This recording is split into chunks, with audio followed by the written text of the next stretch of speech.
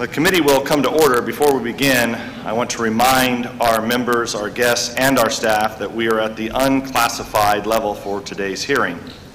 I am also obligated to remind the witnesses that providing false information to this committee or concealing material information from the committee is a crime punishable by law. Today we welcome Director of National Intelligence James Clapper, Deputy Secretary of Defense Robert Work, and the Undersecretary of Defense for Intelligence Marcel Lettre, who will discuss the critical support that our intelligence community provides to our warfighters and the Department of Defense. Thank you for all three of you for being here today. The United States faces grave security threats today, from terrorism threats to aggression by nation states to cyber attacks. The intelligence community provides our military with critical information across the full spectrum of conflict. Yet when the IC and DoD do not integrate effectively, we risk intelligence failures that put our warfighters' lives at risk. We are here today because the DoD and the IC have failed to adequately respond to the concerns raised by this committee on a range of critical national security issues, including those raised by the committee during the Worldwide Threats hearing this past February. The committee is alarmed by the manipulation of intelligence at U.S. Central Command, as we documented in our August report. Further, an ongoing committee investigation has found that the DoD and the IC facilities planning has been plagued by significant flaws, including disregard for more cost-effective alternatives. Despite repeatedly raising these concerns, the committee has not seen any meaningful corrective actions by the DoD or the IC. I want to thank the Department of Defense Inspector General's Office for their ongoing investigations into both of these issues. Once they are complete, I will invite the IG to present their findings in open session. If necessary, we may ask the three of you to return following the conclusion of those investigations. I also commend the work of the Government Accountability Office, which recently released a report finding that the Department of Defense did not follow best practices when conducting its Joint Intelligence Analysis Complex Consolidation Analysis of Alternatives process. Thank you for being here, and with that, I would like to recognize the ranking member for any opening comments he would like to make. Mr. Schiff. Thank you, Mr. Chairman. I'm trying to get used to this new committee and the lap of luxury here in Ways and Means. First, I want to thank you all for your many years of service to the country, indeed decades of service to the country. Director Clapper, in particular, I want to thank you for honorably serving us since the 1960s, first as an Air Force officer, later as Director of DIA, NGA, and as Undersecretary of Defense for Intelligence, and of course for the last 6 years of DNI. You took a position that was still very much in the process of formation and gave it very substantive and effective content, and we're very grateful for all you have done. You've always exhibited sober judgment and put the fate of the nation first. I hope that as you look back on your career, you don't lament your many appearances before us. We certainly don't. You know, there was a rumor out there that you might be asked to stay on a little longer during the transition. I'm hoping you will stay on a little longer, maybe 4 years longer. But that's probably the last thing you want to hear. Deputy Secretary of Work and Undersecretary Lettre, I also want to thank you for your extraordinary service for the country. We're very grateful to both of you, and I look forward to our continued work together and whatever plans come to you both down the road. As we near the end of the Congress, now is an appropriate time to reflect on the values that shape our work and how those are manifest in the national security domain. Our country is best served when we put aside partisanship and conduct ourselves in a manner worthy of the American people. This requires a commitment to intellectual honesty, respect for the rule of law, and a willingness to accept accountability for our mistakes, the responsibility to learn from them, and the commitment to avoid repeating them. As we've done on this committee, we must all work together to solve problems on a bipartisan, really nonpartisan basis. The intelligence community and at times the military operate in the shadows, but that in no way diminishes our responsibility to ensure that we act according to these principles. In fact, the responsibility is even greater. At home, we rely on our military and intelligence community to be nonpartisan, objective, and honest about the challenges we face. And that candor is what allows the most senior leaders in this country to make hard choices about how to protect Americans. Abroad, even as we engage in espionage and warfare to protect ourselves and our allies and world stability itself, we again rely on the IC and the military to comport with the rule of law and the highest moral standards. Even in the shadows, we must all act as if you're very much in the spotlight, because you are. The world often sees what we're doing. The intelligence committees do our best to shine a light in a constructive way. The people expect and deserve an intelligence community and military that are responsive and transparent as possible to the public and open to the oversight committees. The intelligence oversight committees in Congress act as a critical check on the most secret activities of the IC and the DoD, and also provide oversight, we hope sound judgment, and ultimately either authorization or disapproval. Each of us must continually seek to strike the right balance between protecting privacy and civil liberties and ensuring our security. That balance is not always clear, it is never a bright line, and nor have we always achieved it to perfection, but it always must be our goal in the IC, in the Department of Defense, and here in Congress. So today I look forward to a far-reaching discussion about how the IC can and does support the Department of Defense as we on HPSI pursue our meaningful, comprehensive, and bipartisan oversight of the critical work that you all do now and into the future. I thank you, Mr. Chairman, and I yield back. Thank the gentleman for yielding back. I want to let the witnesses know that we do have your opening statements for the record. I want to keep your opening statements to no more than 5 minutes because we have a lot of questions. And I think we will have a series of votes, and so I want to get through as many of those questions as possible. And who's going to start off? Director Clapper, will you start off? Director Clapper, you're recognized for 5 minutes. Chairman News, Ranking Member Schiff, members of the committee, and thanks to the Ranking Member for your very gracious comments. I submitted my letter of resignation last night, which felt pretty good. I got 64 days left, and I think I'd have a hard time with my wife, anything past that. Thanks for having us here today to discuss the intelligence community's support to the Department of Defense. I'm joined today, of course, by my friend and colleague, Deputy Secretary of Defense Bob Work, and my partner, Undersecretary of Defense for Intelligence Marcel Lettre, two men whom I greatly admire. And we'll certainly do our best to discuss as much of the IC support to the department in this unclassified environment, obviously noting that some details may require follow-up in a classified setting. In my written statement, I included a brief update on some of the national security challenges that this committee knows well. So in the interest of time, I think I'll skip by those. You're well familiar with them.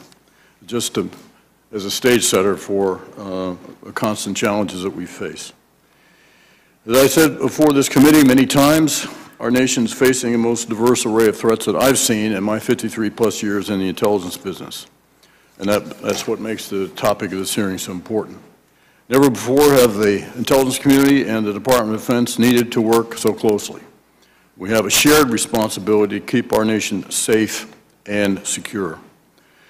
I have a long history of serving in the department in intelligence roles, to include as the Director of Intelligence for 3 of the combatant commands, as Director of both DIA and NGA for almost 9 years, as Undersecretary of Defense for Intelligence for over 3 years, and as Commander of a Scientific Technical Intelligence Center, as Commander of a SIGINT Wing, and I served 2 combat tours during the Southeast Asia conflict. So I have experienced firsthand the department and IC's collaboration.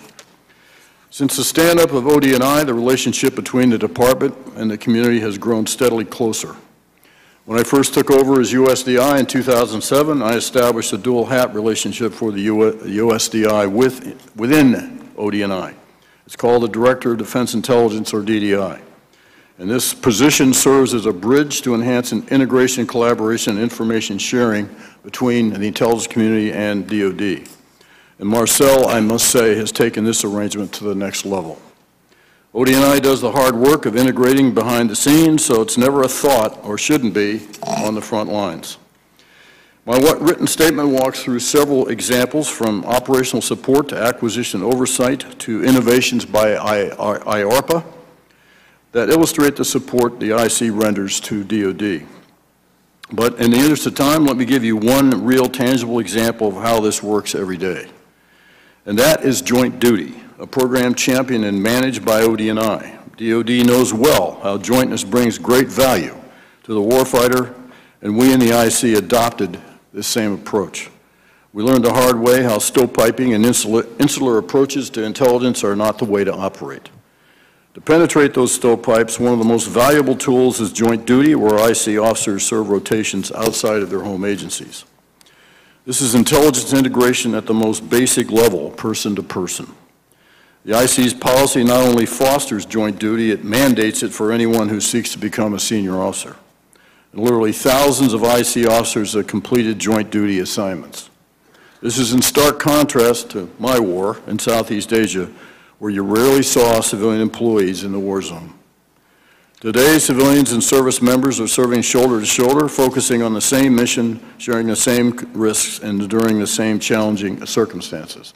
And I saw a yet more recent graphic example of that in my visit to Kuwait last week. I cite Joint Duty as just one of the many ways that we build strong bridges between the IC and DoD. Finally, I want to take note of the fact that Secretary Carter recently presented me with the Department of Defense Distinguished Public Service Award, the highest such award that he can give. The award was not for me. I accepted it on behalf of the men and women of the intelligence community who worked tirelessly to support our missions, many of them directly supporting the warfighters. An award is a symbol of that commitment to mission, and I want to publicly thank the Secretary for so honoring us, the intelligence community. So, Mr. Chairman, if I may, I did want to comment specifically on the issue of analytic integrity at CENTCOM. Just have some very recent information I thought would be useful to share with you. Since we have now 2016 results of our analytic survey, which reflected that 22% of CENTCOM, J2, and JIOC analysts, respondents, experienced objectivity issues. This represents a decrease from 41% in 2015 and is comparable to the 16% who reported issues in 2014. CENTCOM J2 objectivity numbers are on par with the 2016 combat command average of 25% and slightly higher than 2016 IC-wide average of 17%. They also indicate that CENTCOM J2 and JIOC respondents experiencing objectivity issues were more likely to seek assistance to resolve incidents. 60% of CENTCOM J2 respondents experiencing objectivity issues sought assistance, up from 42% in 2015.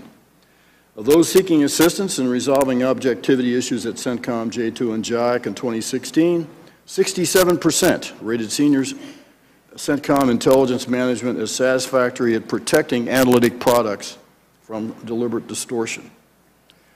So I mention this only to make, this is a 1-year period, but it does show a positive trend. And I would also comment that, of course, there's been a change in both the commander and the J2 and CENTCOM, and I think just that, I'm not casting aspersions on the prior incumbent. I just think that a change has been a very positive development.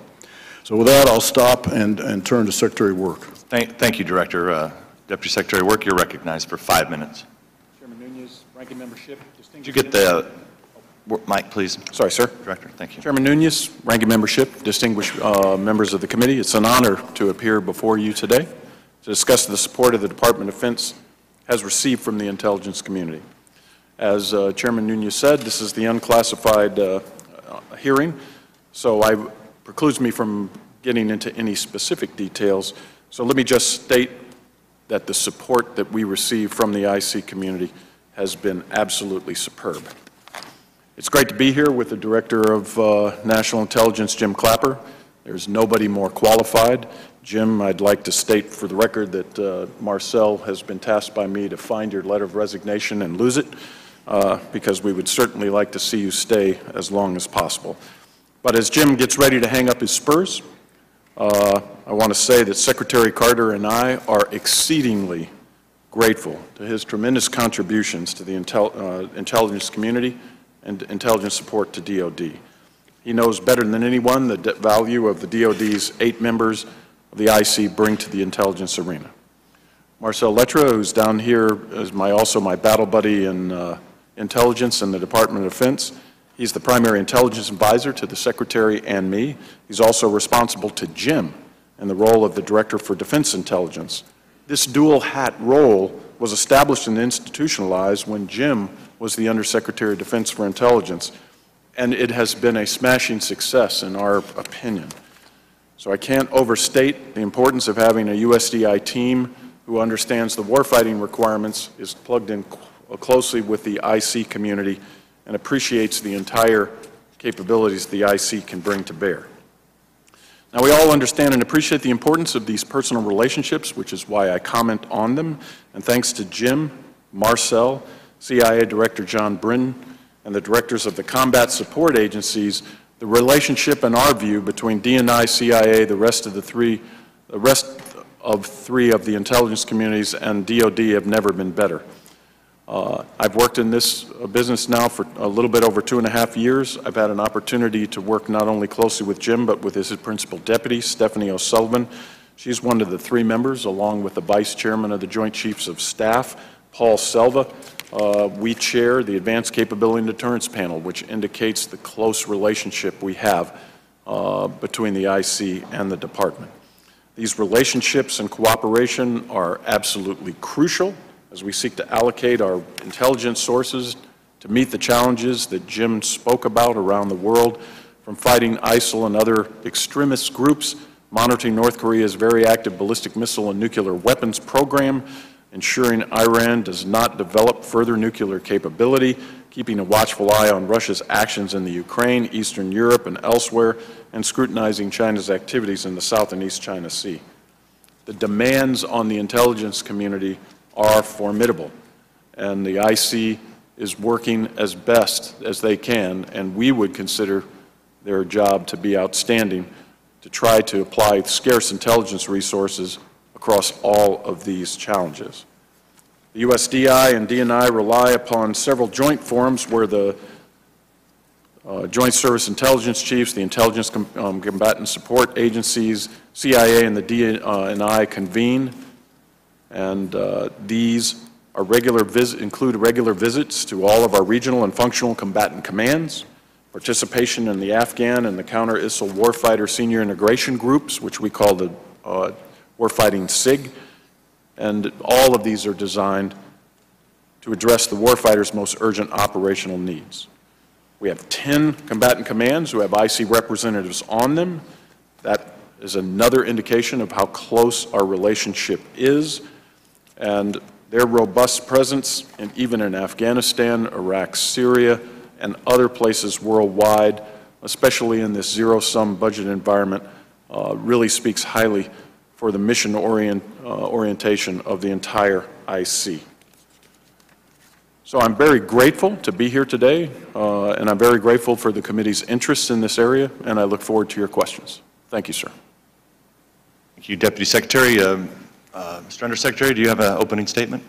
Mr. Chairman, I do not have a formal opening statement. I would just like to briefly make 2 points. First is, as Director Clapper and Deputy Secretary Work have indicated, I essentially have 2 reporting chains, reporting to DNI Clapper on the intelligence community side and to the Deputy Secretary and the Secretary on the DOD side, with really my full-time focus and my team's full-time focus being to manage and focus the relationship between the intelligence community and the military and ensure that in both directions the military is providing support to the intelligence community and the intelligence community is providing support to the military. I think we've had a very interesting transformative experience since 9/11 in fundamentally integrating those efforts far more than ever before, and I look forward to touching on some of that in the questions and answers today. And the second point, Mr. Chairman, is just to echo the thanks that have been provided around the table this morning. Thanks to the team that I've been able to serve with here on this side, Director Clapper and the Secretary and Deputy. but also to this committee. I suspect that this will be my last opportunity to appear before you before the transition in government in January. At an early point in my career, had an opportunity, an honor really, to serve as a staff member on this committee for 3 years, which was an opportunity to learn about the importance of oversight and the critical driver that oversight can be in ensuring that government functions effectively. And I want to just thank the committee for that opportunity early in my career to be able to do that, as well as to have a productive relationship over many years since. Thank you. Well, thank you, Mr. Undersecretary, and that's actually a good segue into our opening questions. We are here in a rare open session for this committee because we have struggled to get a lot of answers and provide transparency to the public, which is really one of our most important constitutional duties that we have as the legislative branch of government. I have many questions that I want to get through, so I want to try if we can keep your answers as short and concise as possible. First, I'm going to start, and maybe we'll just start with you, Mr. Letcher. This is for all of you. Are you familiar with Wikipedia, the free online encyclopedia? Yes, I am. Mr. Clapper? Generally. Generally, yeah. Generally, yes, sir. Does the Department of Defense or the intelligence community edit Wikipedia pages on behalf of the U.S. government?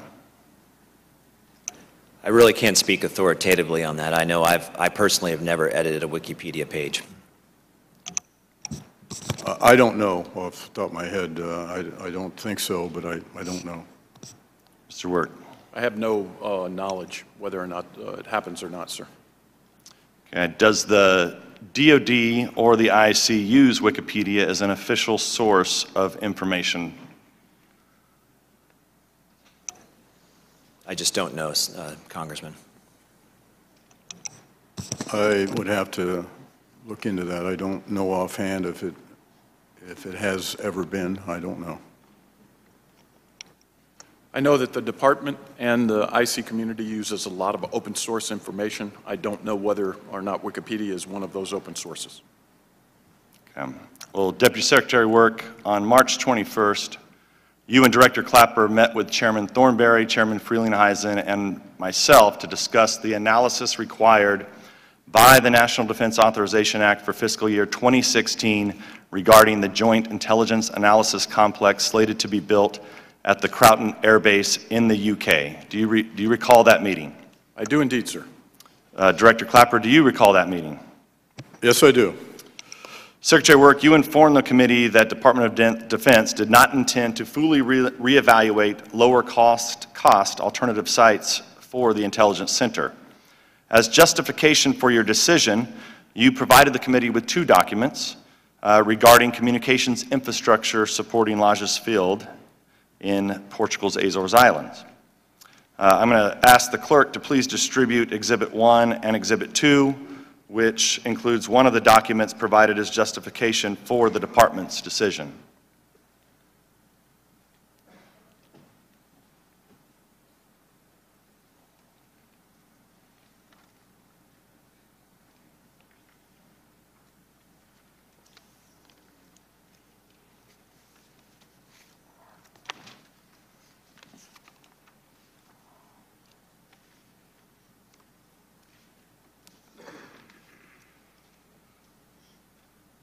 Everybody has the documents now.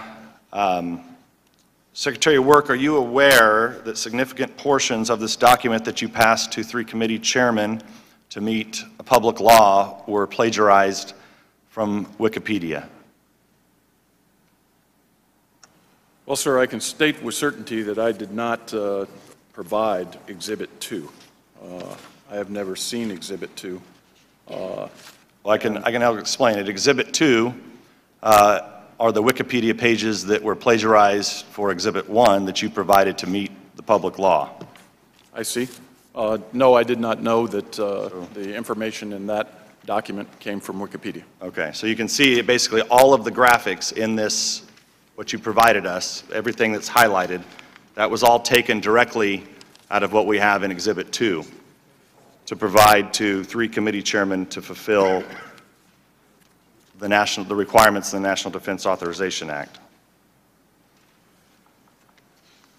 Well, if I may, sir, I would just like to clarify. What I did in that meeting, I was required by the National Defense Authorization Act to make a determination that our movement to Croton was operationally the right call to make, and I made that determination and communicated my intent to do that. The second thing I needed to do was to certify that there were no DOD missions that could be transferred to Lodges, and I certified that we were not intending to do so.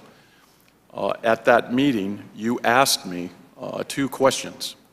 You said, what about the housing costs on, in Lodges? And you questioned me on the communications information. I provided you a piece of one document that was provided to me, I think it was by DISA, and I committed to you to make a deep dive, which I did.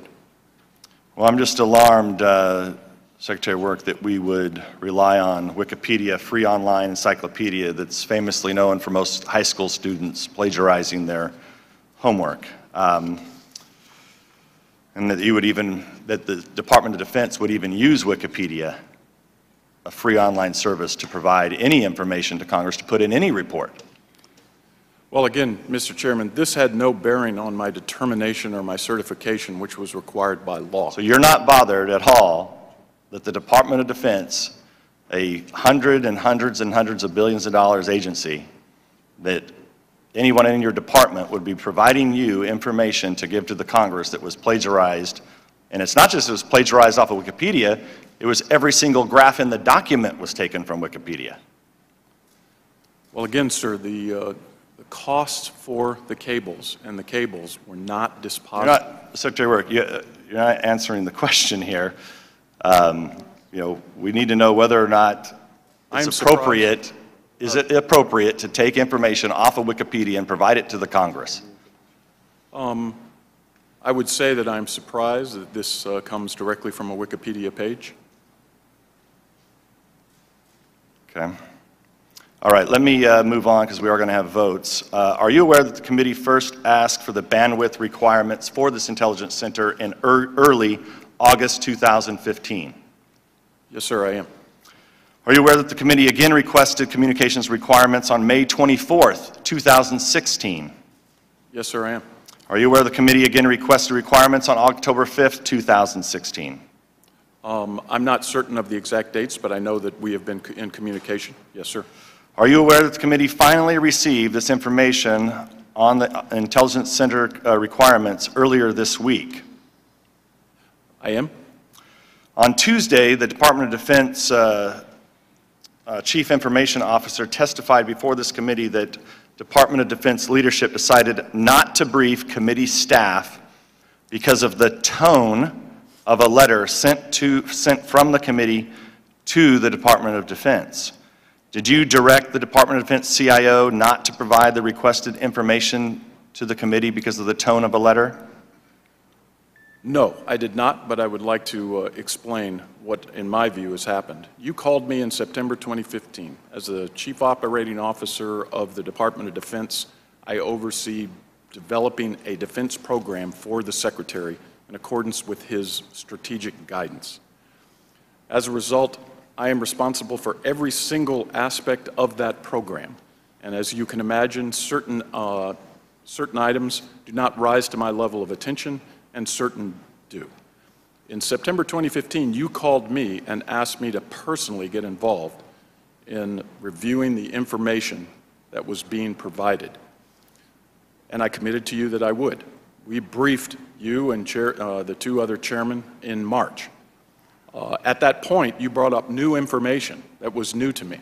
You said, I don't believe that you're being served right in the information on the communications, and I don't think you're being served right by the information on housing. I committed you to do a deep dive, which we did. That deep dive was finished in May. Since May, we have been trying to get that information to you. From the very beginning, Mr. Chairman, I thought this was a communication between you and me. You asked me to do this personally for you. All of the interactions that I had were with you and the other chairman, and we offered to provide this information to you. We were told that you would not want to receive it. We actually had a hearing scheduled in September, which was postponed. I regret that this information was not communicated, but we have had the information since March, since May, and we have been trying to communicate it to you. So the issue with this was your chief information officer refused to, or the department, I shouldn't say you or the chief information officer, said the reason that you would not brief the committee staff was because of the tone of a letter. But you did remind me of one thing, in that I do remember that phone call, and I just, for the record, you do acknowledge that I informed you that the Congress had been given false or misleading information in that September phone call. I understood that was your opinion. Yes, sir. Okay, so you were informed by this committee that we were provided false and misleading information by the Department of Defense. I found no indication that that was true. So I'm going to pass out the email, this Exhibit 3, that went from our staff to the Department of Defense, because I'd like to just ask you, what is the problem with the tone of this letter that would lead the Department of Defense not to send us the requirements for an intelligence center?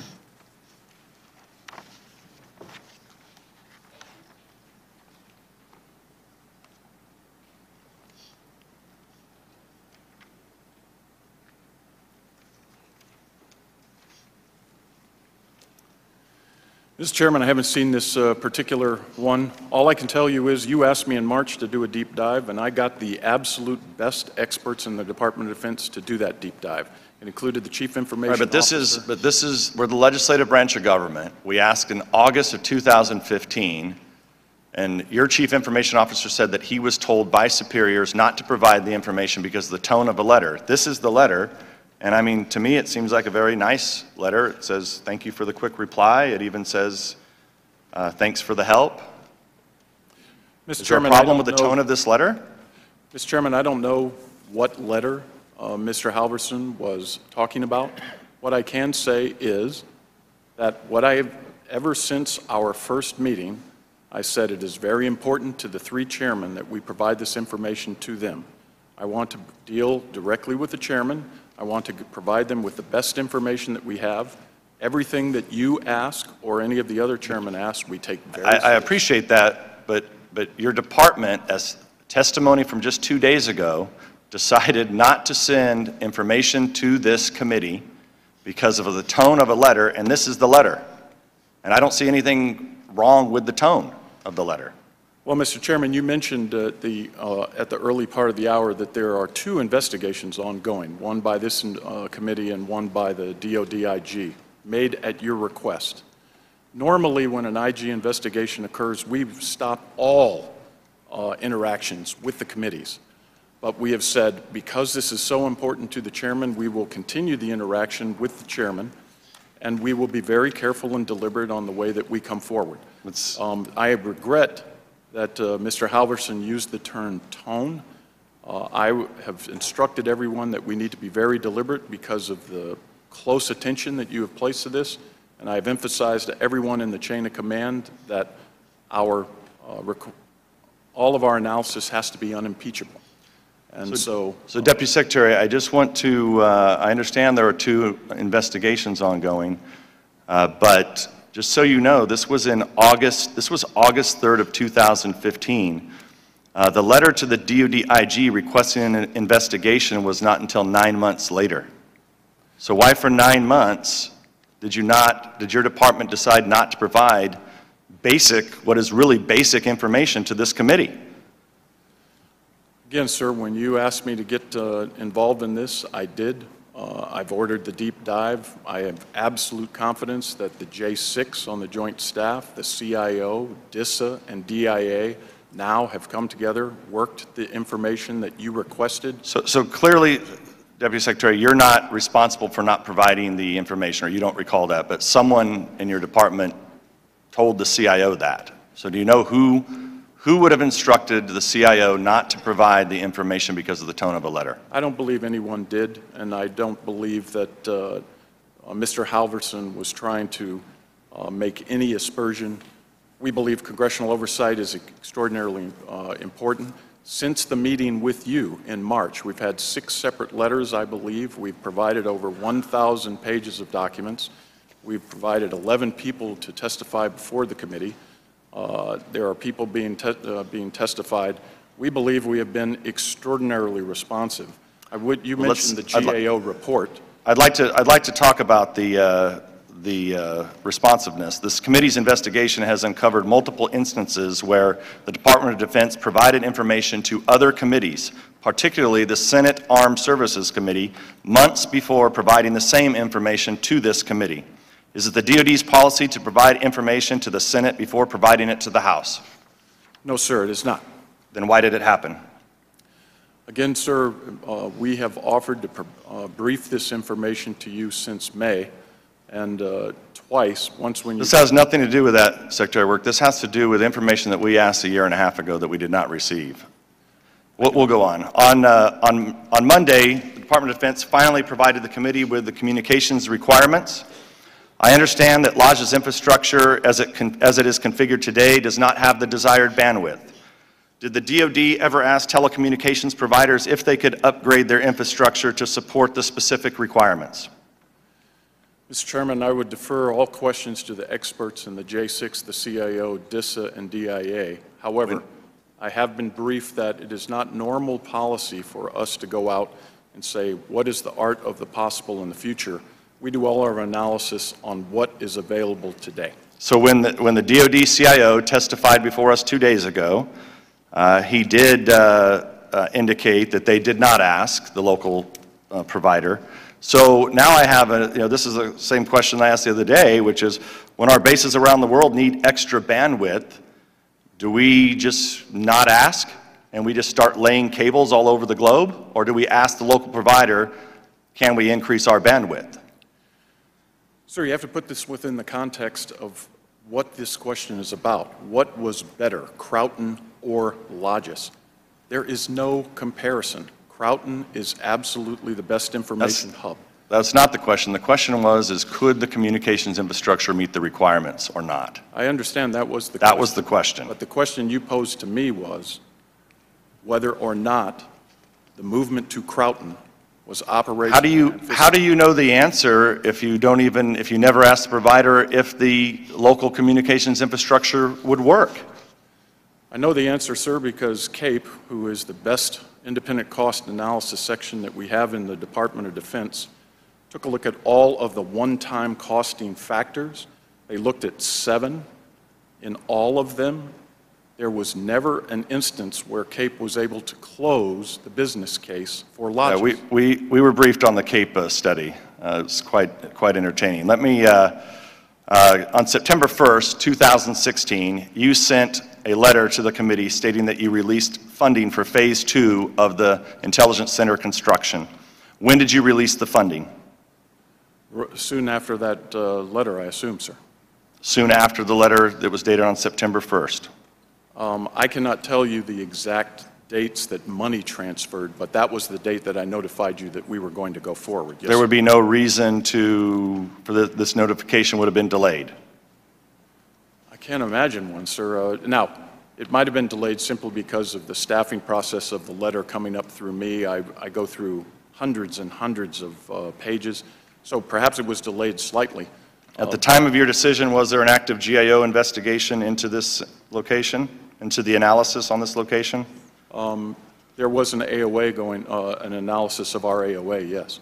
At the time of your decision, was there an active DoD IG investigation into DoD personnel providing false information to Congress related to this intelligence center? Yes, and I believe it is ongoing now. Secretary Lettra, I want to understand how DoD sets requirements for the locations of facilities. We asked you this question earlier this year in closed session, but I want to make sure it's on the record today as well. Does the Department of Defense choose location of facilities based upon where personnel want to live? We do not. We have a range of factors that go into the decisions about where to base facilities, and particularly when it comes to intelligence facilities, the operational mission orientation and criteria associated with that are the greatest of the factors. So we choose location of intelligence facilities based upon mission requirements? That's one of a range of criteria that do factor in, But for me, wearing my intelligence hat and with my intelligence responsibilities, the mission relevance and the ability of that location to service the intelligence mission tends to rise to the top of the list, yes. Okay, I'm going to stop here and we'll come back later, but I'm going to yield to the ranking member. Thank you, Mr. Chairman. Director Clapper, I wanted to ask you about your parting thoughts on Russia and the threat posed by Russia. You and the Secretary of Homeland Security acknowledged about a month ago that Russia had been hacking in our political institutions and interfering with our election, and that this was coming from the highest levels of the Kremlin. What is your assessment of whether that activity is likely to continue into the next administration if President-elect Trump, if a rapprochement between he and Mr. Putin doesn't materialize? Would you anticipate that the Russians will hack and dump documents that might be damaging to a Trump administration? Would that be consistent with what you know of their playbook? Thanks for the question, sir. I don't anticipate a significant change in Russian behavior. We gave considerable thought to diming out Russia with that statement.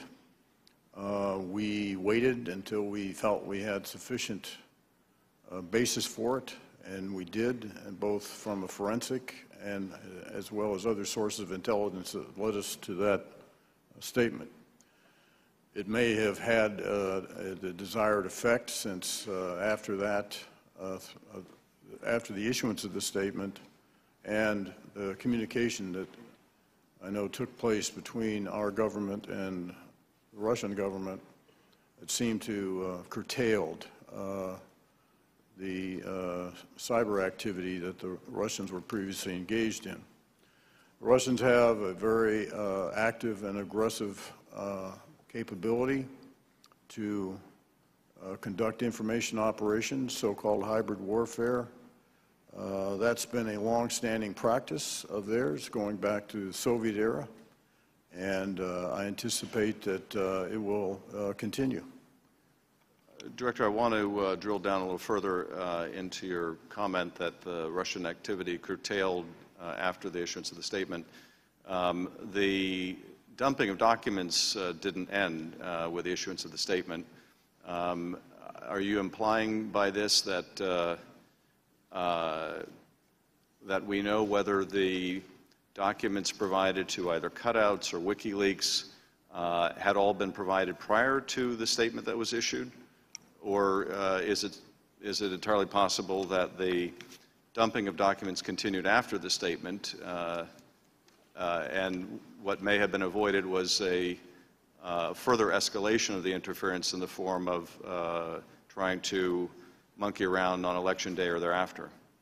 I was referring to the cyber reconnaissance that we had observed. Many state entities had observed prior to the statement, and that sort of activity seemed to have curtailed. As far as the WikiLeaks connection, the evidence there is not as strong, and we don't have good insight into the sequencing of the releases or when the data may have been provided. We don't have as good insight into that. And based on what the Russians have done in Europe and elsewhere, what would you anticipate they would do during the coming administration in terms of their hacking and dumping and active measures campaign in the United States? Director, I think your microphone is off again. That's hard to say, Congressman Schiff. I can't say what they'll do, and I can't forecast what the impact of our new administration might have on Russian behavior. That's kind of speculative. I just don't know. let me ask you about what you can tell us about their intentions vis-a-vis the Minsk Accords and Ukraine. Do you see any intensification of Russian efforts to disrupt the Ukraine or destabilize the Ukraine government? Or do you see efforts in the opposite direction? Are Russian incentives aligned to tamping down the violence there or dialing it up at this point? I think for now they will sustain their presence in the Donbass. We continue to see firing incidents exchanged along the line of contact, and recently, since yet another reaffirmation of the ceasefire, the number of incidents per week has increased. I think both countries will probably engage in actions and counteractions to try to promote instability. And clearly, the Russians want to sustain influence in a traditional part of Greater Russia, which is Ukraine. And so I suspect that sort of pressure will continue. I don't see much prospect for a resolution or compliance with the Minsk Accords. I think we'll just continue this sort of semi-stalemate we're in. In terms of Russian conduct in the war in Syria, obviously Putin and the Kremlin are aware that the incoming president wants to have a different relationship with Russia. How do you see that as influencing their policy in Syria? Is the Kremlin likely to conclude by that they have more or less a green light to continue the siege of Aleppo or the bombing of civilians? Do you ascribe any significance to the timing of their resumption of that campaign following the discussion with the president-elect? I can't speculate on what impacts any discussions with the new administration would have, but I can tell you right now the Russians are sustaining their behavior. They are increasingly putting more pressure on oppositionists in Aleppo, indiscriminately bombing women, children, hospitals, this sort of thing. And that will continue. That is having a negative effect on the oppositionists in terms of morale and willingness to continue to fight. And of course, this plays to Assad's objective of achieving a military victory, and that is the position he's in. I think he's probably less interested in any form of negotiations. Do you foresee any change in the increasing Russian belligerence vis-a-vis NATO countries, their provocative acts in the air and in the sea? Do you see any changes in that in light of a potentially different relationship between the president-elect and the Kremlin? Well, no, I don't, at least right now. The Russians recently deployed their lone carrier and are conducting some ops off of that. They have sustained the presence of their artillery and the deployment of very advanced air defense systems. And so at least I think that what that indicates that clearly the Russians are there to stay. They want to maintain the presence and the base in Syria is their only base outside the former Soviet Union, a permanent base that they maintain, and I expect they're planning on expanding their presence at Tartus to support naval operations in the Eastern Med.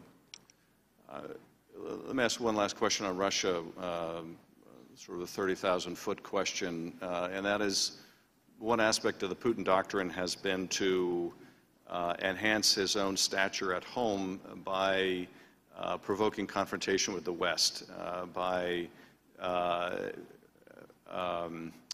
framing for his people at home the United States as the Russian equivalent of the Great Satan.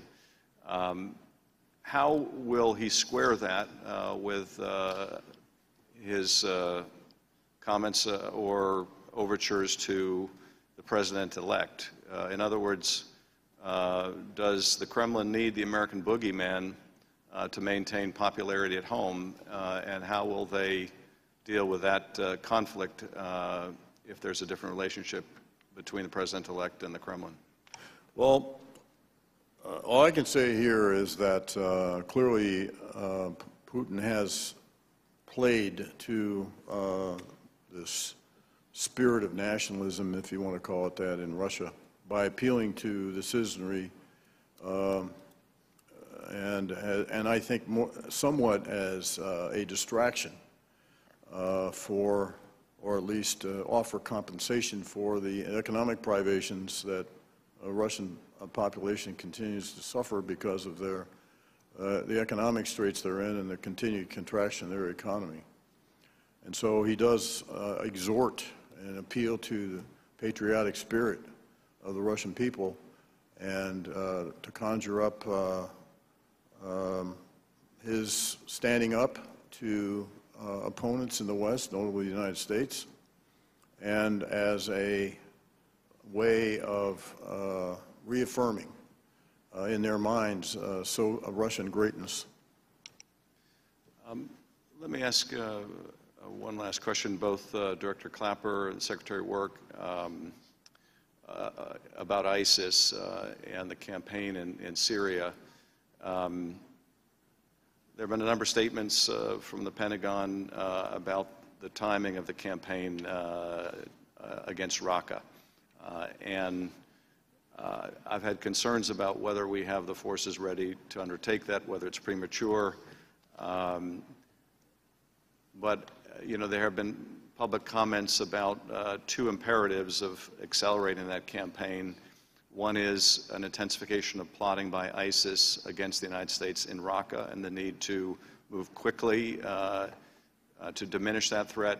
And the other is the fear of people, ISIS figures, leaving Mosul and reinforcing efforts in Raqqa.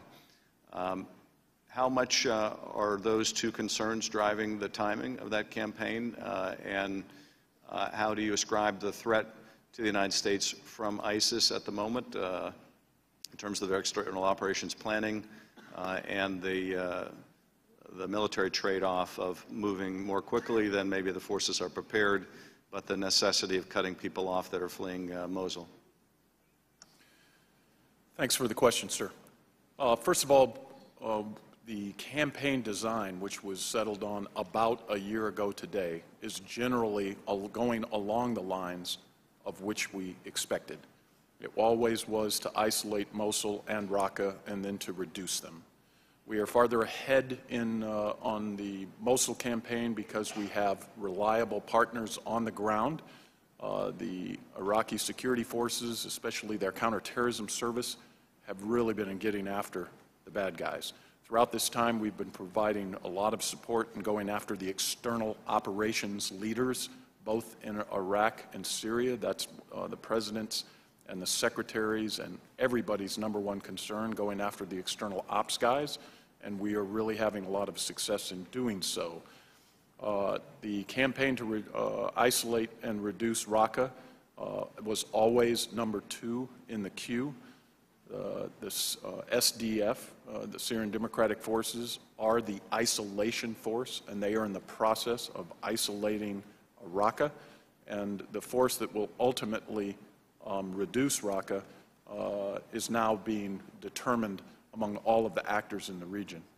Meanwhile, we continue to hit every single external ops guy, either al-Nusra Front or al-Qaeda in Syria or ISIL, and we are having a lot of success in doing so. I don't think we can make a direct correlation between, as the pressure increases on the caliphate and it shrinks, that we can relate that directly. We don't have any evidence that that somehow heightens the threat to the homeland or threat of external attack. That's been a constant with ISIL anyway, and I don't think there's a direct relationship between diminishment of their territory and the magnitude of that threat. It is still a concern of ours. As Secretary of Work indicates, we've had a lot of success in taking out both leaders of the external operations and some of their lower level people. Thank you, Mr. Chairman. Now I yield back. Mr. Conaway is recognized for 5 minutes. Well, thank you, Mr. Chairman. I appreciate that. I hadn't intended to ask this, but since the ranking member is pursuing it, Russia Today, the propaganda arm of Putin, it's well-funded, really effective, RT, the television programs, they have a scheme, a playbook that says if we can force the Americans to question each other about what's going on in their country, and they win. How does the ranking member's line of questioning relative to trying to create some sort of a sinister link between whatever Mr. Trump might or might have done versus Putin, how does that play into the playbook that RT has been successful at, in your opinion? As trained professionals, intelligence professionals, is that in fact exactly what RT is trying to get done, trying to get us to do?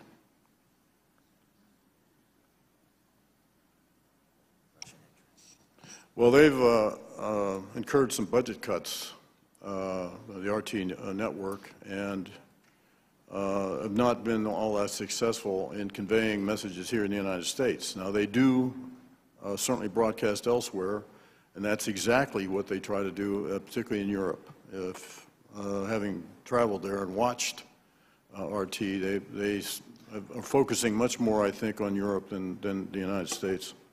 Well, but it is their playbook, though, to, if you look at what they did in Ukraine and other places, to get the citizens to turn on themselves to go after it. So it appears to me that whole line of questioning that you're going to hear all day today will be playing directly into the RT's playbook, and they are quite successful in Europe, and they're coming here as well. Turning from that, though, we've been at a fight in Afghanistan and Iraq for a long, long time. Can you, surely we're better at coordinating intelligence, providing intelligence to DOD. Can you give us 2 or 3 examples where we are better today than we were when we first started this, with some lessons learned kind of thing that are now part of the norm versus what happened you mean in terms of sharing intelligence with yes. DOD? Yeah, well, gathering it, sharing it, and just, are you guys better today than you were in 2003 when this thing started? Oh, I think so. All right, so can you give us 2 or 3 examples of where that's the case? Well, I don't think I can go into specifics in this setting. I do know I visited Kuwait and the task force command there last week and was briefed on some very graphic examples of the contributions that the national agencies make, specifically NSA, NGA, and DIA, to the warfighting effort there. And General Townsend very high in his praise of what the intelligence community is doing on his behalf. And of course, this is, I think, emblematic of the relationship because of the fact that these are combat support agencies in DOD as well as parts of the intelligence community. Let me ask Happy to give you specific examples that will be classified that would illustrate That'd be fine. You mentioned joint duty and the successes that's gone. Early on, I had some questions as to the impact it would have on the personnel's career paths if they'd left their home agency or home units and went somewhere else. Can you talk to us about the impact it's had on career development for those folks who have participated by going to other agencies, as well as are commanders willing to give up their best and brightest to go to, is DOD giving up the best and brightest to go to the intel agencies and vice versa? Are we, from a personnel standpoint, is this joint duty working the way that you intended it? Congressman, I'll take a first crack at this. In my experience, the joint duty program for intelligence officers really has sought to model a lot of the successes of the joint tours of duty on the military side under Goldwater-Nichols, which have been successful in driving that integration over the last 30 years for the military.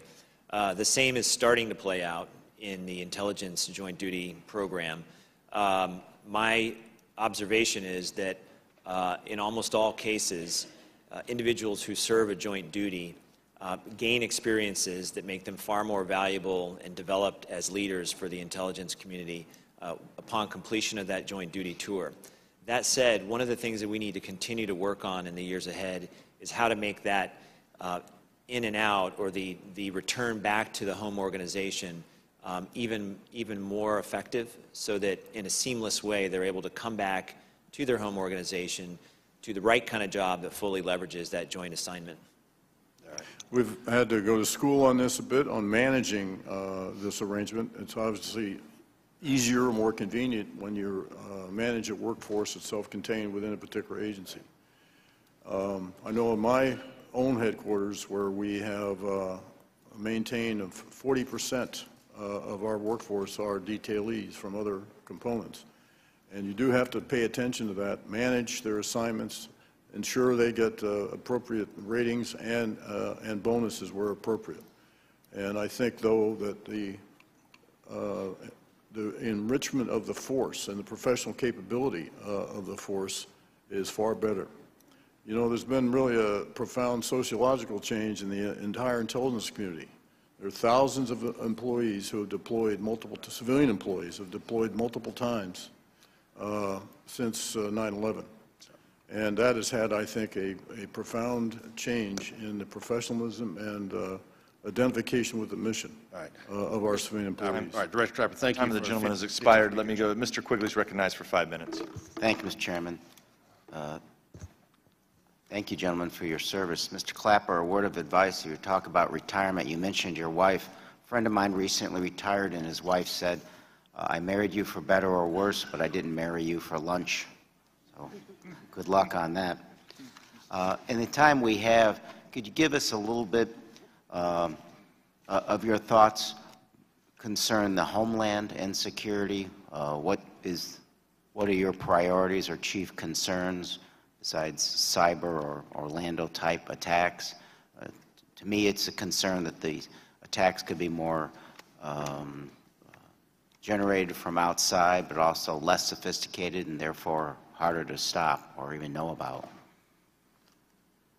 Well, you've touched on what is, of course, a great concern to us, not so much the massive complex attack that we suffered on 9/11, but rather those caused by individuals or small cells of people. That is a tremendous challenge for us. One of the things I've tried to work in my time as D&I is promoting not only the horizontal integration across our IC agencies, but also vertically with this state, local, tribal, and private sector. I think we've made a lot of improvement there. I will, for example, be meeting with my Homeland Security and Law Enforcement Advisory Group tonight, which is an outstanding group of chiefs of police and law enforcement intelligence representatives who do great work. I think the creation and operation of fusion center network across the country, which are increasingly becoming interneted, is a great bulwark against foreign attacks. But I will leave this job concerned about the impact of so-called lone wolves or homegrown violent extremism. That is a very complex problem. It requires, I think, first and foremost, community involvement. I think intelligence law enforcement can do so much to help clarify the picture on what that threat is. Congressman, may I just add that in addition to the counterterrorism and cyber types of threats that the Director mentioned, on the military side, we also think about threats to the homeland from more traditional military capabilities, ballistic missiles, cruise missiles, and so forth. And one of the main projects we have underway is to look at how to improve our intelligence indications and warning to be able to better respond to those types of contingencies as well. So I think it's important to think about the full spectrum of threats to the homeland that we face. And I've heard several talk about the effects of sequestration on our protection of the homeland. What concerns me, and if you could add a thought, and I know it doesn't come out of this committee necessarily, but Homeland Security grants to local governments cut by 50% roughly in the last 5 years. Transportation security grants, 75%. the infrastructure aspects like setbacks and ballards were zeroed out. Your thoughts, if you may? Well, sequestration is the specter of sequestration, which of course runs through 2021, continues, and it has impact across, potentially has impact across the board. And that's something we, we struggle with every program year, and of course the uncertainty that creates and the painful trades we have to make. That's a fact of life, and it's got to be, programmatically, it's gotten to be the new normal now. We've been living with it for about 5 years. Thank you. Thank you all. Mr. Pompeo is recognized for 5 minutes. Thank you, Mr. Chairman. Questions are for Director Clapper and Deputy Secretary of Work. I sit on a joint task force along with Mr. Calvert and Mr. Wenstrup that was looking into the manipulation of intelligence at Central Command. Have both of you had a chance to read the interim report that the task force filed? You mean the committee report? Yes, sir. Yes, sir, I've read it. Mr. Work? I've not read it in detail, sir. In that, there are pretty clear cases of intelligence manipulation, and my question is, what accountability for any person associated with that has been held to date? Mr. Work? Sir, what we have been waiting on is the completion of the IG investigation. Mr. Work, it's been, just for the record, it's 2 years. We have soldiers in the field, and we had intelligence that wasn't getting to the right place to keep these young men and women safe so that we could make good policy decisions. It's been 2 years. To tell a soldier that you're waiting on an IG report is unacceptable. Tell me who's been held accountable. I would have to ask Undersecretary of Defense Letcher if any particular people have been held accountable. What the Secretary and I have said over and over and over again, we expect the highest standards in the intelligence community. Did we get that, Mr. Work? Did our soldiers get that? The IG report will tell us, but as Director Clapper spoke to, the overall assessment is that we are improving. Congressman, I'll just add, we are not able to take authoritative personnel-related actions on these instances and allegations until the IG investigation is done. It has taken quite a while.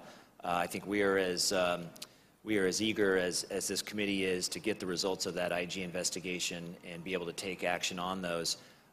In the interim, there are some systemic and management actions that we have taken on the DoD side, working closely with Director Clapper and his team. First and foremost, as Director Clapper mentioned, in the natural changeover of duties at Central Command with the commander and the J2, we both have, along with General Stewart, the Director of DIA, strongly emphasized the need for the J2 to look at its business practices and ensure that all analysts have the ability to call it like they see it and speak truth to power. In addition, more broadly across the enterprise, we've taken a number of initiatives to reinforce the importance of analytic integrity. We're in the process of ensuring that every organization has an analytic ombudsman in place, someone that analysts can come to anonymously and report concerns that they may have, and have an advocate to senior leaders and a number of other initiatives. I'm glad you're doing those things. Those all sound great to me. I have to tell you that the American people and our soldiers and sailors, airmen, and Marines deserve not to wait 2 years to hold accountable folks who put bad information in the field. Director Clapper, there are reports, press reports that indicate that there was information withheld from a presidential daily briefing until after General Austin had testified. Are you aware of the reports, and if so, are those reports accurate? I'm aware of the reports, and the examination done by our analytic integrity officer didn't find any substantiation of that. There are also press reports, Director Clapper, that you had, and our task force also looked into this, that you had direct conversations with General Groves with great frequency, circumventing the chain of command there, and yet you testified that, quote, intelligence, this was before the Senate Armed Services Committee, intelligence assessments from CENTCOM come to the national level only through the DIA. How do you square conversations that you're having with the J2 at one command with that testimony?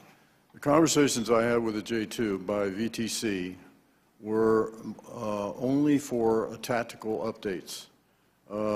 not to discuss broad assessments. And I will also comment that in every one of these, there was a split screen, and the JCS J2 was always represented in these dialogues. So the reference to assessments finding their way into, say, national intelligence estimates or PDB articles is done through the Defense Intelligence Agency, not direct from CENTCOM or any other combatant command. Great. Thank you, Director Clapper.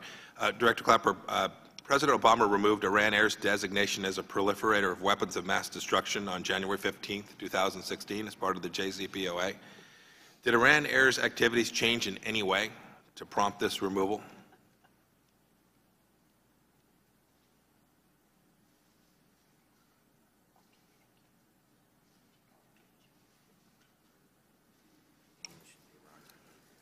I believe, if I'm correct, Iran is still a state sponsor of terrorism. I don't think we've reclassified Iran. Right, no, that's my question. But the President removed Iran Air's designation as a proliferator of weapons of mass destruction and a provider of material support to the IRGC as part of the JCPOA, or simultaneously with the JCPOA more properly. Can you tell me if Iran Air's behavior changed in any way or has changed to justify such a removal?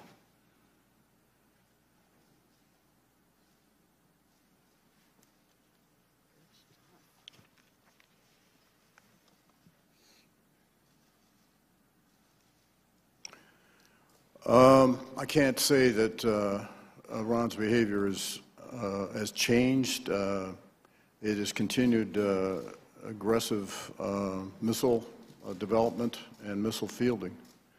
I think in terms of its proliferating to other countries, I don't think, I can't, I'd have to research that and provide on a classified basis if we have information on that. Thank you, Director Clapper. Thank you, Mr. Chairman.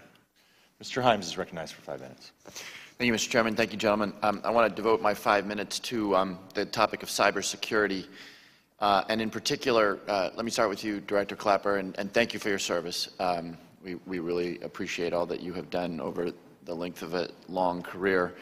I'd like to start with you. Let me give you the bulk of the time here. What I'm really interested in is not achievements and the progress we've made, because clearly we have with the Integration Center and everything else, but as you think about withdrawing from the field, what would you identify as the top most specific weaknesses, unaddressed vulnerabilities, areas of focus for both the IC and this committee in terms of our defense against cyber threats?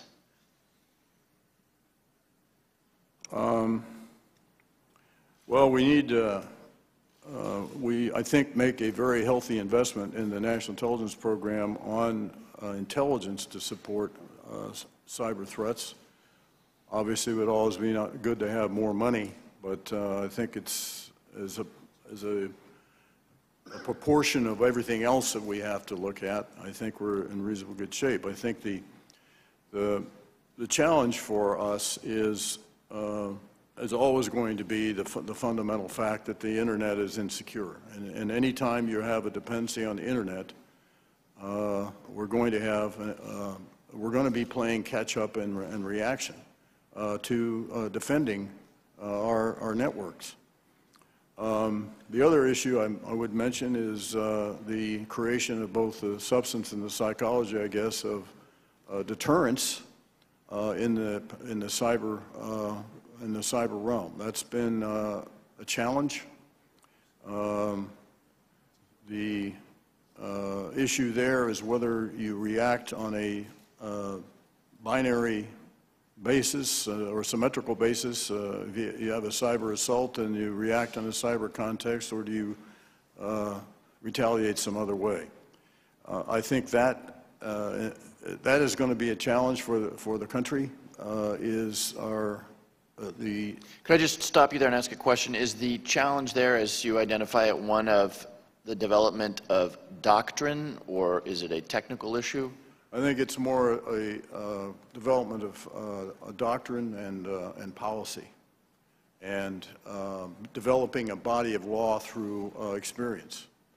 You know, it took hundreds of years to develop law of the sea, which is maybe a rough analog to where we are with cyber, and we haven't had enough time yet, I think, to develop that body of law. And that until such time as there are some norms developed and we have a firm definition of what deterrence means, and that's recognized by both state and non-state actors, we're going to have a problem with cyber defense. Let me ask one specific question on the topic. The committee spent obviously a great deal of time in the creation of the Cybersecurity Information Sharing Act. How are we doing with respect to the private sector working with security agencies to address the cyber threat? Is there enough communication there? Is there more that can be done? I think there is. And this is a shared responsibility across the IC. The FBI is involved, and of course, very importantly, the Department of Homeland Security. This too, I mean, when you say engaging with the private sector, that's as big as all outdoors, and finding the right and keeping active the right conduits so that we can share. And by the way, the sharing needs to be two ways, both from them to us and from them and from us to them. I think there's a lot of improvement that has been made. I think the Department of Homeland Security has made huge strides here. That's not to say there's not more to do. Okay. Thank you. I'll yield back, Mr. Chairman. Oh, yeah, Mr. Wirt. A couple things. In terms of cybersecurity, the number one thing we're trying to do is secure our networks. We've made a lot of progress on this. We're also building up our cyber workforce. We should have all of the cyber mission teams in FY17 and making sure we have the right people. The other thing we're really worried about now, and we're looking at hard, are the Internet of DoD Things. All of our weapon systems that we generally operate today were designed in an era where cybersecurity threats were not all that stressing. So going through all of the different systems that we have, identifying the cyber vulnerabilities and prioritizing those has been a big focus on the department. We have a cyber scorecard that is briefed to the Secretary and I every month to 6 weeks, and we are looking at all of these different factors on trying to improve our cybersecurity. We have a long way to go, but we've made a lot of progress. Thank you. Thank you. Yield back, Mr. Chairman. Yields back. Mr. Calvert's recognized. Thank you. Thank you, Mr. Chairman. Thank you, Mr. Clapper, for your service. We've known each other for a number of years. I'd like to get back into this CENTCOM discussion, and the reason why we investigated this in the first place. As you remember, General Jim Mattis left abruptly in 2013. The Directorate of Intelligence pretty much remained in place for the first part of 2014 under General Austin. And around June, that changed. There was a turnover of people over at CENTCOM, and intelligence started coming out regarding Mosul, which is again in the news today, which was inaccurate. I think everybody can look back at that now and say, yeah, Mosul did fall. It didn't have the capabilities that some people thought. But the intelligence since then has been in dispute. As you know, 40% of the workforce, twice the number of typical combatant commands, felt that their analysts, the final product has been somewhat distorted. And through our review, many of those employees to this day believe that the culture at CENTCOM has been somewhat toxic, to use the word that came up time and time again. Right now, we're back in Mosul again. We have people there. How do we know that the intelligence that's coming out of CENTCOM today is any more reliable than the intelligence that was coming out 2 years ago? Well, we don't depend only on CENTCOM for intelligence reporting. In fact, one of the reasons why I do consult with them is to ensure that we are on the same page. So we have other assets, national assets, that tell us whether what we're seeing operationally or what we're hearing reported operationally comports with what we're seeing through intelligence. And at least my observations through the current Mosul campaign are that they do. Well, as you know, we have the largest number of folks working in intelligence at CENTCOM than any of the combatant commands. We spend quite a bit of money, appropriate quite a bit of money to make sure that these folks are well-equipped and well-manned to make sure that they provide the best intelligence to the warfighter and to the combatant commander as possible. Are you confident that that's occurring today, that the intelligence is coming out of CENTCOM has improved? Because I think it's beyond dispute that we had a problem 2 years ago. And has that problem been cleared up, and is it continuing to get cleared up right now? I'm somewhat removed from the command, but from what I've observed, that's the case. And I don't know if you were here, sir, earlier when I quoted the latest statistics from our analytic survey, which reflect a positive trend. And so the number of respondents reflecting analytic integrity issues has declined. And importantly, their comments on management response when they did have issues has increased. And so that the behavior, the reflections of this at CENTCOM are beginning to level out and comport with all the other combatant commands. I do think there is, by virtue of the change in commanders and the change in the J2, that has been a change in the atmosphere there. And so I've been encouraged by the trends, particularly this year. Thank you, Mr. Chairman. I'm going to tell the members we have 3 votes now and then a motion to recommit with 10 minutes of debate. So I'm going to try to keep this open through those 3 votes where members can try to go and come back, so if possible. But then at the end of the motion to recommit, we'll have to end the hearing. Mr. Murphy's recognized. Thank you, Mr. Chairman. Thank you all for your time. Back to cyber real quick. Director Clapper, how important do you think it is that we have some sort of rules of engagement with cyber that adversaries know, whether they're state-sponsored or not, that they know that there will be a response, that we move out of this gray area? How important is that? Well, again, this gets to the point about developing a body of law, and conveying those messages is much easier with nation states because everyone recognizes that there are mutual vulnerabilities. The greater challenge, at least for my part, is on non-nation state entities, which over time are going to develop more capabilities in the cyber realm to render attacks.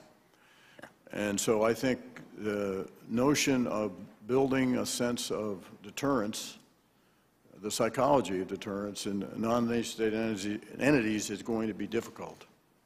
I think there's certainly progress with the Chinese as a result of the agreement that was struck in September of 15, and we'll have to see whether that is continued. But I think the greater challenge is non-nation state entities. With things moving as quickly as they do with technology, cyber, how has your experience been, and do you feel as director, for recruiting the best talent in the world to make sure we are a step ahead? I think we have sustained our level of recruitment, and we continue to be able to bring great young people into the community. The greater challenge, though, is retention. And they'll come to us either as young civilians or military, and then they become very, very attractive and very appealing to the commercial sector. Right. And so then we have a challenge there with retaining people in the face of some pretty appealing compensation packages that a lot of our people that have had experience in the intelligence community get, and that makes them very attractive. I think we'd be remiss if we didn't pick your brain just briefly in what you think, and based on your experience, over the next 5 to 10 years, the greatest threats we face as a nation, what we are doing to address that, and what we should be doing, especially with a new administration coming in. What is your advice, big picture, to them? Are you speaking only of cyber or just general? In general. Well, that's a hard question to answer because from an intelligence perspective, we have to be alert to all of these threats. I wish I could rank them and pick and choose which ones to worry about, but unfortunately, they're all a problem for us. So whether it's the nation-state challenges posed by the likes of Russia, China, North Korea, and Iran, or transnational concerns like counterterrorism, like proliferation of weapons of mass destruction, which is personally a growing concern for me. The challenges posed in the cyber dimension. We have to, and our approach has been to try to maintain a balance so that we can detect and address the full range of threats. So I'm hesitant to try to pick one that says this is the one that's going to confront us or is going to be the worst for us over the next 5 or 10 years. All right. Thank you, Mr. Chairman. Appreciate it. Thank you. Dr. Winstrup. Thank you, Mr. Chairman. I'm pleased to hear that things are better at CENTCOM. I have served on that investigation. And clearly we have concerns about what went on in 2015. And I know that's been addressed to some degree. Secretary of Work, what are the root causes, in your opinion, of the unacceptable command climate that was existing at CENTCOM during that time? Well, this is something that Secretary Carter and I have discussed. We want to know what happened and why it happened. We have been looking to Director Clapper and Undersecretary of Defense Lettra to say, look, this is what we think the problems were. We have really tried to get after it. The thing that the Secretary and I, trying to stay above the IG investigation, is simply to say we expect all of our intel analysts to have full freedom to say what they need to say, to speak truth to power. We expect the chain of command to pass that information up the chain. Every decision we make on the campaign is based on the assumption of good intelligence. So it's very important to us, and we're awaiting the judgments of the intelligence professionals on how we can improve. When do you expect that we will get that? I mean, this has been quite a while. We've gotten a lot of information just on our committee and our investigation. Open source news has provided much information. When do you expect that we're going to get something back? Because it's hard to right a wrong if you just keep playing around with it.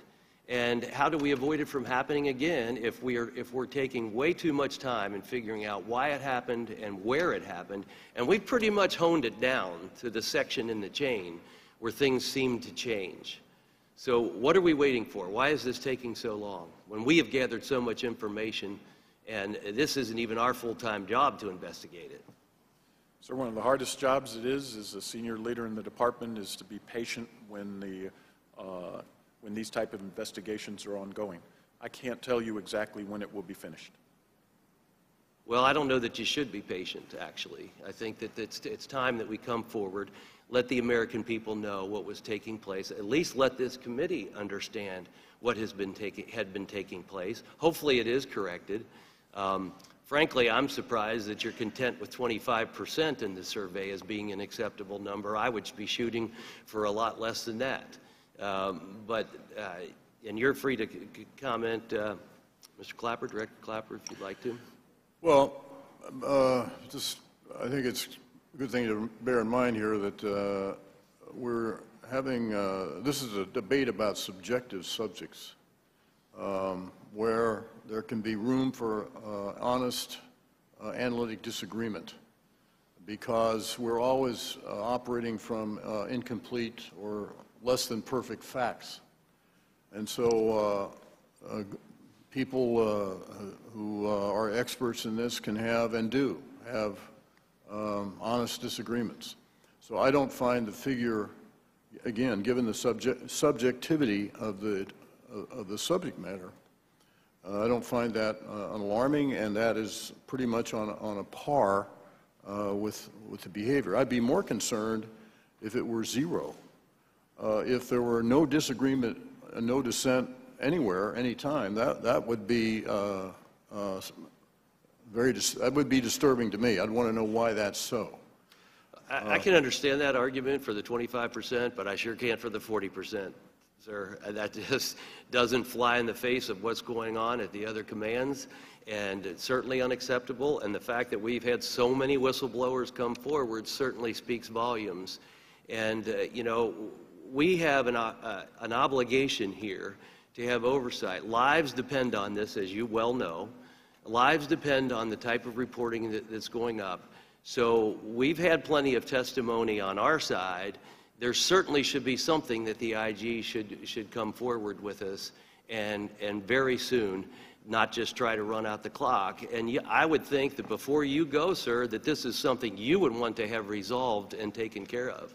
Yes, it is, sir, because your report took me and the rest of the intelligence community to task for seemingly sitting on our hands and not doing anything, not taking any corrective action about this when we were enjoined not to because of the DOD-IG.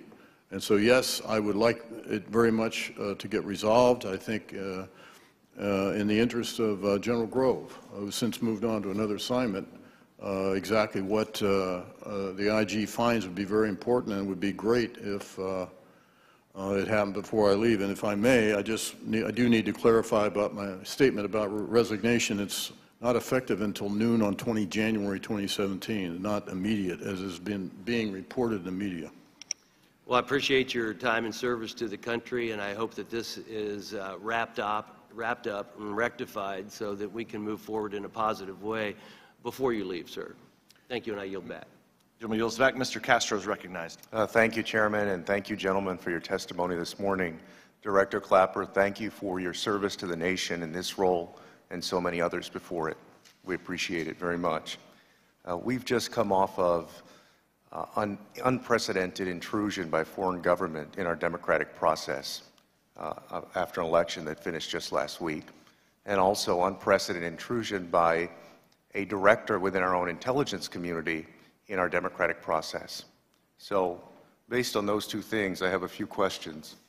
The first is, do we know whether the Russian government or those responsible for the hacking of the Democratic National Committee and other democratic groups shared any information with any American or Americans during the last year and a half? So I'd rather not respond right off the top of my head, and in any event, this would probably be best left to a classified session. Okay, thank you. I'll be sure to follow up with you all on that. The second question is, as head of the U.S. intelligence community, do you believe that Director Comey breached any protocol in his actions during the last month? I have no reason to question Director Comey. I think extremely highly of him, and so whatever actions he took, he did so in what he felt was the best, and I have no basis for questioning that. Okay, thank you. Thank you, Chairman. I pass.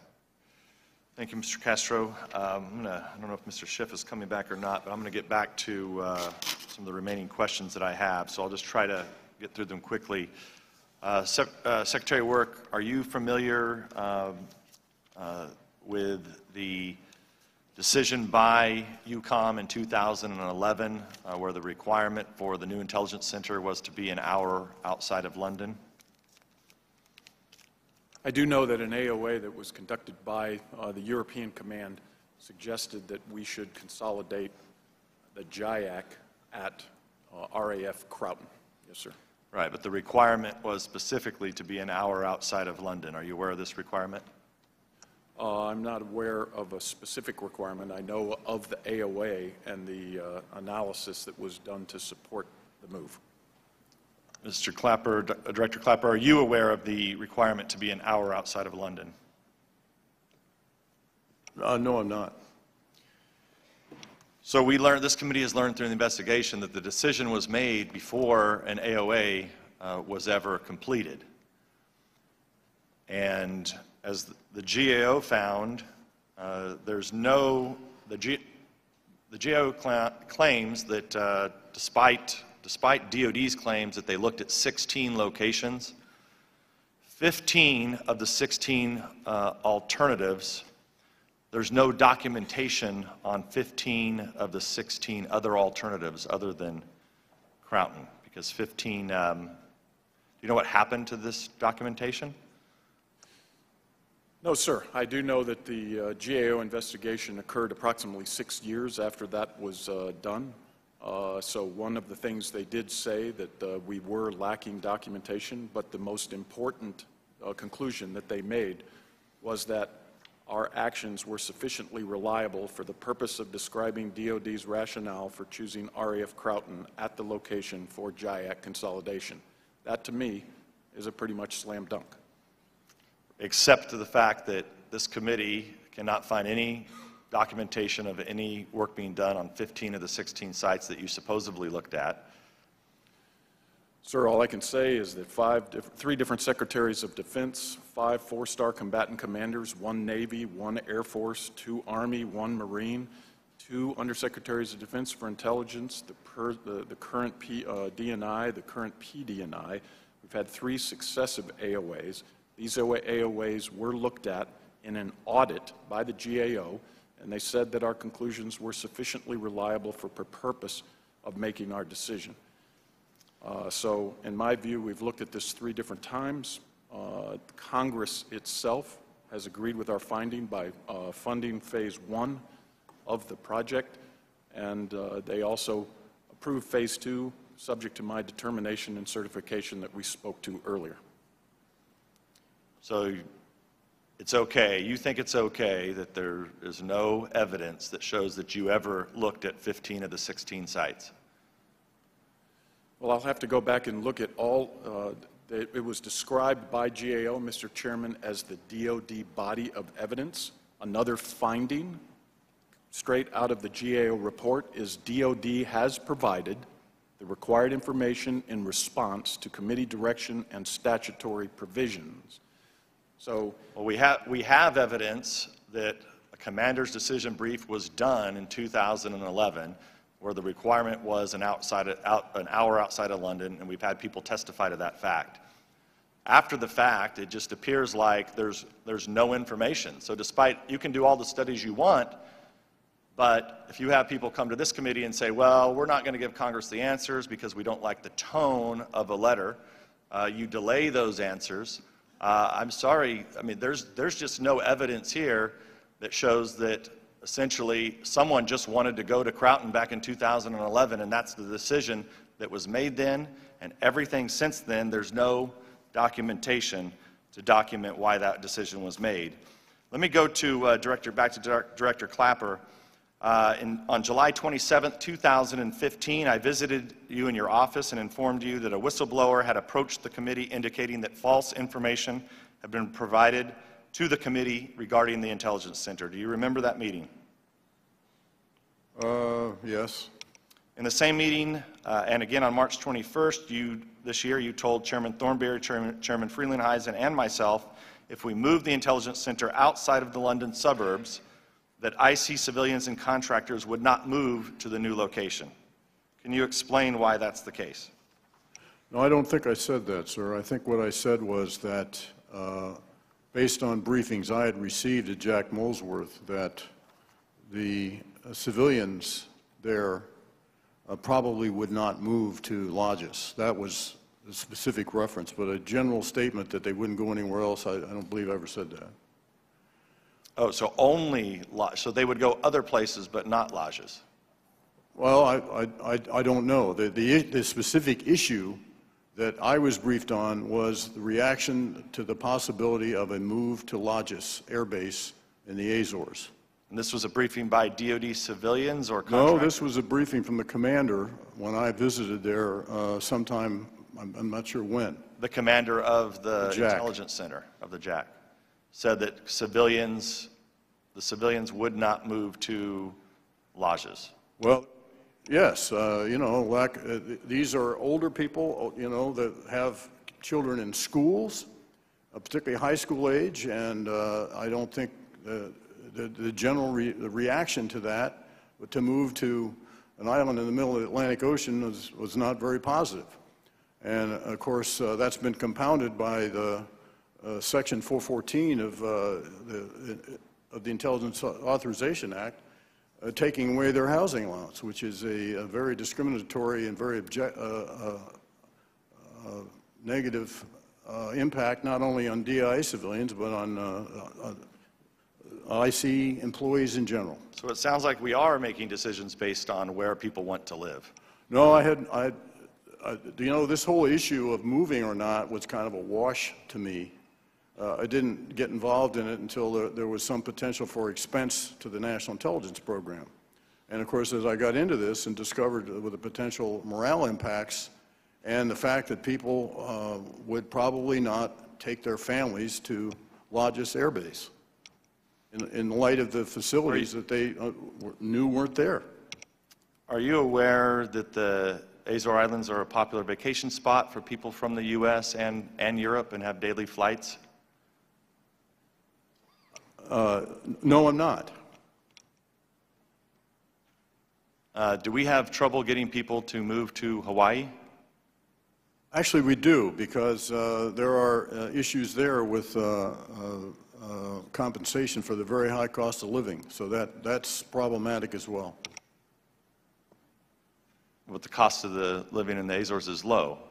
So why would that, so it doesn't seem to have that problem? I mean, both are vacation spots. Well, I think, you're talking about Hawaii? Yeah. Last I checked, Hawaii was a popular vacation spot. Oh, it is. It's a very popular vacation spot. So you spend a lot of money for a week or two, but living there permanently, supporting a family, that sort of thing. I've spent 2 tours in Hawaii, and it's quite expensive. So the Azores is also a vacation spot, and it has the cheapest cost of living in Western Europe. Why would that not be a place that people would go to? Well, in Hawaii, there are high schools, and there are medical facilities, and there are PXs and commissaries, and that's kind of lacking right now at lodges. Well, last I checked, I don't think there's anything lacking there through the work that we've done at this committee. I don't know if Mr. Schiff is going to be back or not. Have we heard? Is he on his way back? Okay. Gentlemen, I want to thank you for appearing here today. The committee remains deeply concerned about these issues. We look forward to the IG CENTCOM report and the IG's report on false information and misleading information provided to Congress. Hopefully, the IG can get to the bottom of these problems and help the committee uncover what exactly has happened here. Our robust oversight will continue the remainder of this year and into the next Congress. But I want to thank all of you for your service and for your attendance here today. Hearing's adjourned.